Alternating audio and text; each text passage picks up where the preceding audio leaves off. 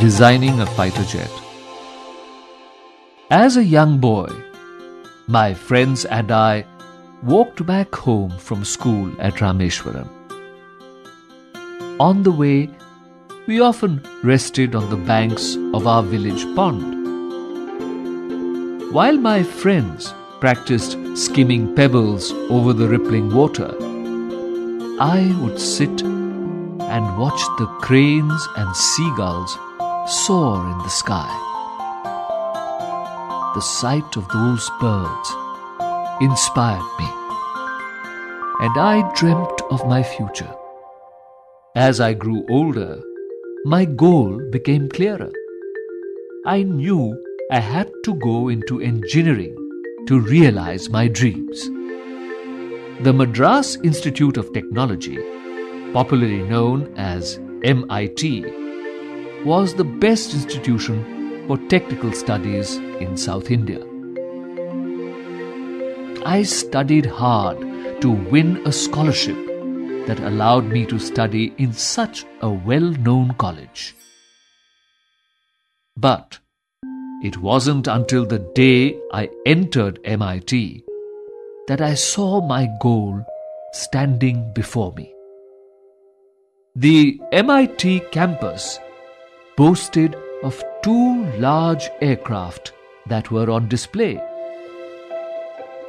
I remember sitting near them long after other students had gone back to the hostel.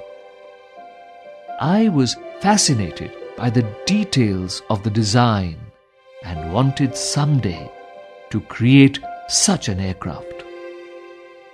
For my final project at MIT, I was asked to design a fighter jet with a team of 4 other classmates. We had distributed the work among us. One day, my teacher reviewed my progress and exclaimed, "Abdul, I'm really disappointed with your plan. I had expected much more from you." I offered several excuses, but my teacher refused to listen. "Sir, please give me 1 more month. I'm sure I'll come up with a better design," I pleaded with him. He looked at me and said, "Look, young man, I'll give you 3 days. If on Monday morning you fail to show me a better design, I'm afraid your scholarship will be cancelled." I was speechless. The scholarship was my lifeline.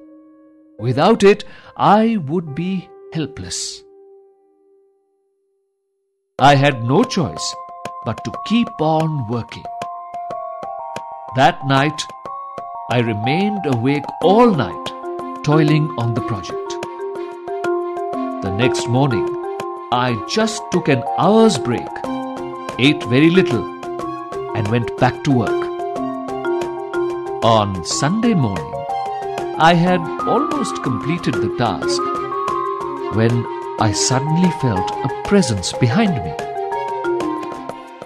I turned around to discover my teacher peering at my drawing. After examining my work, he patted me on my back and said, "I knew I was putting you under stress by asking you to meet an impossible deadline. I never expected you to perform so well." I had hardly slept or eaten in the past 3 days, but I now felt a huge sense of joy and relief. Not only did I keep my scholarship, I also graduated from MIT with outstanding marks. I had already accomplished my goal of successfully designing an aircraft. And now I was drawing close to my dream of flying one too. It was amazing to think that just like the seagulls I had observed as a child, I would soon soar in the sky.